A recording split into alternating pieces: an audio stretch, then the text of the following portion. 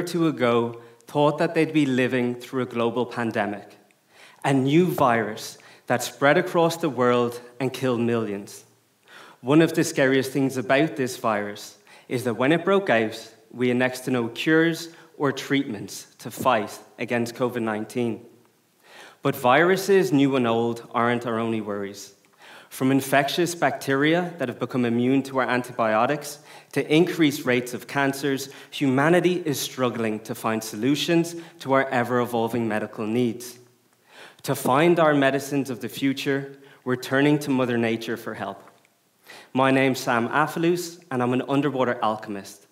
But instead of turning lead to gold, I'm turning Ireland's hidden treasure, deep-sea coral reefs, into our medicines of the future. For thousands of years, we have turned to natural remedies made from the plants and animals that surround us to cure us of our ailments. Put your hand up if when you have a cold or a cough, you use natural treatments like honey or ginger to help relieve your symptoms. Hot whiskies? The reason why these natural remedies work is they rely on molecules called specialized metabolites that are mainly produced by organisms that can't move, like plants and mushrooms, to defend themselves from diseases and predators. Over the past 200 years, scientists have traveled to the four corners of our world in search of organisms that may contain these medicinal molecules. This fundamental research has resulted in over half our medicines today being derived and inspired by natural sources.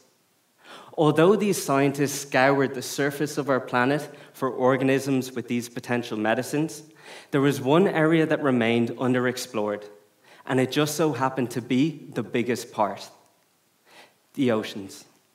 Our oceans cover over 3/4 of the Earth's surface and contain the most biodiverse ecosystems on our planet. In Ireland, we own 8 times more ocean than we do land, and it's filled with forms of life that seem alien to us. All of these creatures you see here, I photographed in Irish waters along the Connemara coastline, and you can discover them for yourselves if you visit rock pools or snorkel through the kelp forests. When Jacques Cousteau invented scuba diving in the 1940s, this provided scientists with the tools required to explore these diverse ecosystems. Now, they could spend hours underwater, uncovering hundreds of new species, from colorful corals to spectacular sponges of all shapes and sizes. When chemists got their hands on these samples and started analyzing the molecules that these animals made, they were amazed. New molecules, many of which chemists thought would be impossible to form. But then, Mother Nature had something to say. When they tested the potential of turning these new molecules into medicines, they found that many of these new molecules could kill the most potent of drug-resistant bacteria, destroy the most virulent of cancers, and even be used to treat pain. There are 17 medicines today in your local pharmacies and hospitals that are derived from marine sources. One of these medicines in particular, ziconotide, was isolated from the Conus magnus, also known as the magical cone snail. What's magic about this sea snail isn't just its beautiful shell and pattern, but one of the natural molecules it produces is such an effective painkiller that it's 1,000 times stronger than morphine. And you're probably asking yourself, why would a sea snail produce something that's 1,000 times stronger than morphine? Is that why they're slow? And the answer, ingenious evolution. See, these sea snails hunt fish, and they don't have the speed to chase down their prey like a lion hunts a gazelle. So instead, they harpoon their prey, injecting it with a potent mixture of neurotoxins like ziconotide that paralyze the fish instantly. It's ziconotide's ability to target the nervous system of vertebrates like us that makes it such an effective painkiller. And while scuba diving was a revolutionary leap forward, allowing scientists to study our coastal marine ecosystems, our oceans extend far past our shores to unimaginable depths. We can only dive so deep before the physical pressure pressing down causes lethal effects, limiting our studies to the top 0.3% of our oceans. This left the vast majority of our oceans underexplored. More people have been to space than have been to our ocean's deepest depths. To find our medicines of the future, we went to explore these depths on the research vessel, the Celtic Explorer, and sailed south from Irish shores to some of the largest geographical features that scar our planet. Submarine canyon systems, like Whittard Canyon, where the seafloor drops from 300 meters to 3,000 meters. And it's here, in some of the most extreme environmental conditions in the world, that deep-sea coral reefs flourish. Conditions at these depths are so extreme, we have to use a state-of-the-art robotic submarine the size of a minibus to collect our samples. And when I say extreme conditions, I really mean extreme. Unlike the coral reefs that the cone snails inhabit, instead of the water being warm and tropical, it's the same temperature as your fridge. Instead of it being bright, clear, and sunny, it's pitch black and has never seen the light of day, permanently bathed in eternal darkness.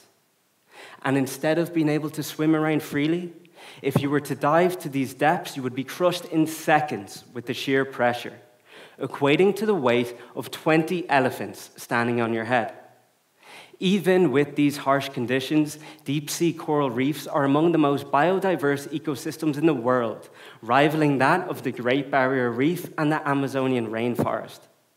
In this one picture alone, there are hundreds of unique species, from starfish to sea fans, cup corals to crinoids, all of which have adapted over millions of years to thrive in this unforgiving environment. Many of these animals are new to science and remain in the final frontier in studying life on our planet. Some of these animals are so alien, like deep-sea jellyfish, that they even inspired the creatures in James Cameron's Avatar after the director explored the deep sea. This abundance of biodiversity creates competition, especially between the filter-feeding animals, to fight for space to grow as far out into the water current as possible, to catch as much food as possible. For millions of years, this battle for space and food has raged on in the darkness, resulting in some of the most beautiful biological creations our world is yet to see. And this is an example of some of that beauty. A 2-meter-wide trumpet sponge we found at a depth of 1.5 kilometers. This species of sponge has evolved to grow an intricate skeleton of interwoven glass fibers that stretch out into the current. But this beauty comes with the dark side. It turns out the battle for these sponges and corals to survive and thrive is a battle that relies on chemical warfare. My aim is to isolate these chemical weapons, which we can then utilize in our own fights against microbes and cancers. If you look closely at this sponge, there are these tiny yellow dots. Each of those yellow dots is a coral-like animal growing on the sponge, using it as a scaffold to feed in the current. This can negatively affect the sponge, so in a response, the sponge and its microbiome produce toxic compounds to kill the corals. And in a response to that, the corals produce their own toxic compounds to kill the sponge. It's these compounds we aim to develop into new anti-cancer therapies and future antibiotics. But these reefs contain thousands of species, and each species may contain thousands of molecules. So you might imagine that finding the one that could be a cure for a type of cancer or might stop the next pandemic would be like the proverbial finding a needle in a haystack. In the dark. But the same way that we soak berries and spices in alcohol to make gin, we soak our corals and sponges in alcohol to make coral and sponge gin, which we call extract. We then feed this extract to different diseases, cancers, malaria, viruses, even brain-eating amoebas, and we wait. Most of the time, nothing happens. But every once in a while, one of these extracts manages to kill a disease, letting us know it contains a natural molecule with the potential to be turned into a medicine. We then isolate these molecules and test them against the disease again, until we find the one molecule that has resulted from millions of years of evolution in our ocean's dark depths that we can now use in our own wars against cancers, bacteria, and viruses. But once we find these medicines, we can't just rip these animals from the reef as our source. That would destroy the very vital biodiversity and resulting competition that created these molecules in the first place. We don't need to come up with a complex mechanism for manufacturing them in a lab. Some of these molecules are so complex, we couldn't even if we tried. But Mother Nature has done the hard work for us. Hidden in the DNA of these animals and their associated microbes are the genes which carry the biological recipes for producing these molecules. Using cutting-edge techniques, we can take these genes and insert them into microbes like yeast, allowing us to grow them in a bioreactor, getting the microbes to do the hard work for us, producing our medicines in a sustainable, cost-effective way without the need for harsh chemicals, such as heavy metals, that can be required in more traditional manufacturing processes. Our research isn't just to help protect the health of humanity, but also to protect the health of these hidden reefs. Deep-sea reefs wrap around our entire planet, and already, over half the reefs that exist have been destroyed, turned to lifeless rubble by trawling and longline fishing. With new threats on the horizon, like deep-sea mining, they're in more danger now than ever before. By proving that their unique biodiversity can be a natural resource for providing us with new medicines, not only does this give a public health incentive to protect these reefs, but a financial one also.